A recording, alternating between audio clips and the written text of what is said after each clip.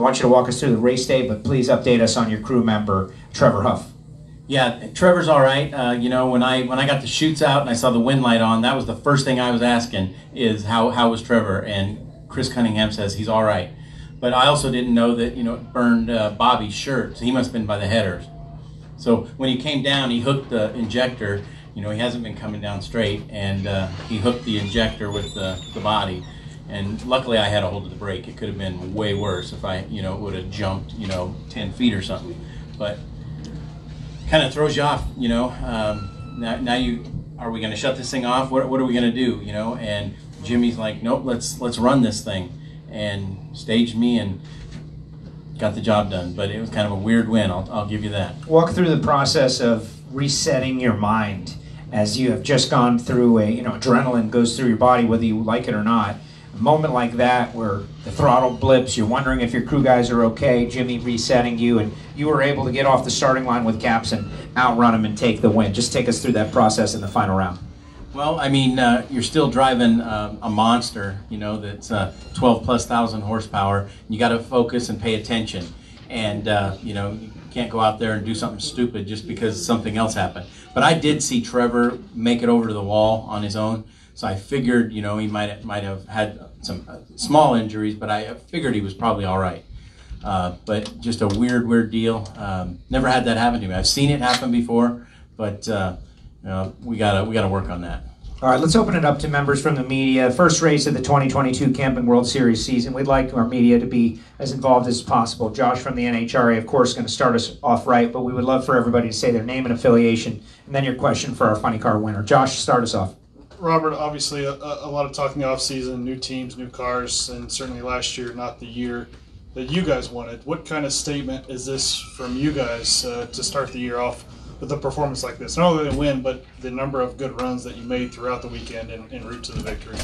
Well, I wouldn't really call it a statement. There's a lot of good funny cars that are doing the same thing. We just happened to get the win today. I mean, it's going to be a battle. You look at this.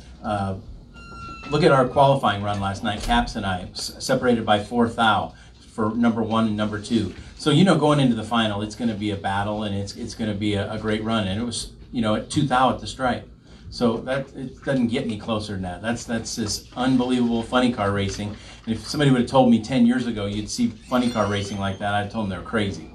But you gotta do your job, and everybody on the Auto Club team did their job this weekend. We definitely have more consistency than we had all last year. I'm excited about that. And with Jimmy Prott and Chris Cunningham, they'll just build on that, and I can only see it getting better. Bobby Bennett, thecompetitionplus.com. The. So, Robert, you just said by your own admission you're not making a statement, but when you come out on the 6th run of testing and go all the way to the finish line, and you're about 500ths off the best run in testing, that is making a statement. That's what we're supposed to do. Yeah.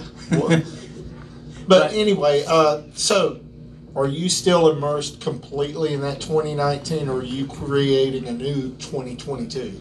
No, we got to work race by race, run by run, and you know, that's what it's. This is a long road to win this championship, and there's 5-6 cars out there that are going to be right in the thick of things. You're gonna come down here in November, and you're going to see the same guys battling it out for thousandths of a second. It's not going to be easy, but all I can say is that we're up for the task. You know, we're on a mission, we're focused, and we're going to do the best we can. Definitely, as a follow-up, you definitely want to keep moving forward, but was it hard to keep moving forward with John struggling the way he was, since you guys are such a close-knit team? Yeah, you know, Jimmy and Chris, they work really close with Danny, and you know, they've got some clutch issues over there, and if you know, I'm sure they'll get them figured out before we go to Phoenix. But if you look at John's car in Phoenix, he ran pretty good. So maybe they'll stay with what they had, because what they had that worked in Phoenix did not work here. So. Yeah, Robert, Larry Stewart from Southern California News Group. Just go over the mishap at the start, and so there was a moment when you actually thought you might not make it to the final. Well, yeah, everybody kind of just got away from the car, and you know, I didn't know what they were going to do. Were they going to shut me off, or what the plan was? You know, people's safety is more important than winning a race. So, you know, then I saw Jimmy. He started motioning me into stage, and then Chris Cunningham, the backup crew chief, he made sure that both body latches were latched, because I don't think Trevor got both of them done when all went down.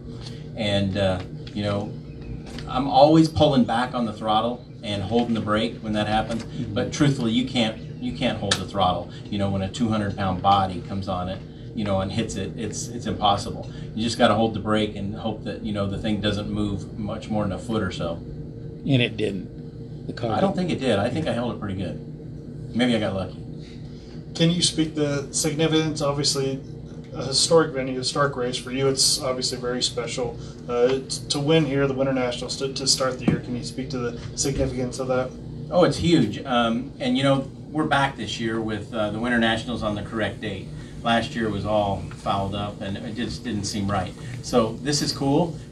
We had pretty decent crowds today, based on, you know, the COVID rules and, you know, the last few weeks.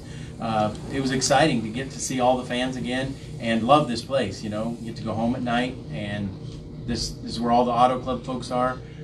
You know, 18 years with the Auto Club. Not many guys can say that they've had one sponsor for 18 years and throughout their whole career. Pretty impressive. Additional questions for our funny car winner? Robert, last year, not the way you wanted it to go. Talk a little bit about the work in the off season to get to this point. When did this win actually start? Did you revamp your program? Did you go back to something you were doing previously? But you were very vocal that 2019 was just kind of I don't want to call it a lost year, because it was better than many years that people have had, but it wasn't a Robert Hight, Jimmy Prock year. Talk a little bit about how you learned from last year to get to this point.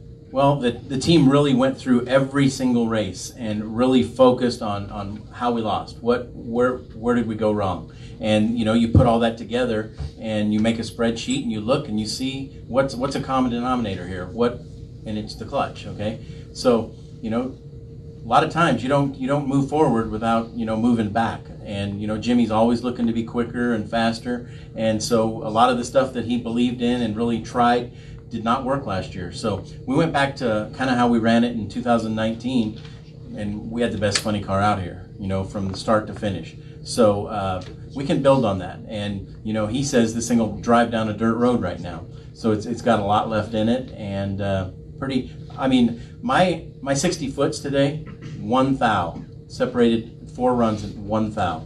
That's pretty consistent, you know, for the funny car. And final thought, NHRA 2022 Camping World Series drag racing in general. You mentioned just what we've been through over the past couple of years that we're coming out.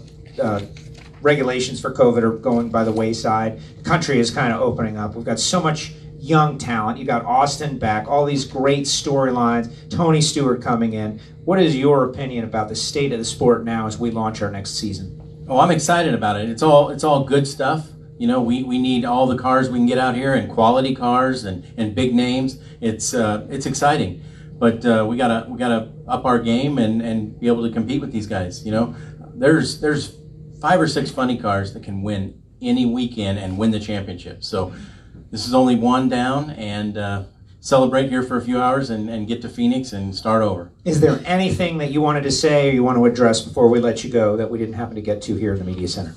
Yeah, I wanted, you know, I had an interview I kind of went through my head, but before the run, but then when everything happened, it kind of went out the window. I want to thank NHRA. They did a great job with this racetrack. This used to be one of the bumpiest racetracks on the circuit, and kind of a 1-lane racetrack, especially for funny cars. And as you could see, you know, cars going down the track separated by thousands. That's pretty impressive. They did a great job, so hats off to them. Thank you, Robert. Your funny car winner, 54th of his career, the Lucas Oil Winternationals, presented by Protect the Harvest. And we'll see you just 8 from now in Arizona. Can't wait.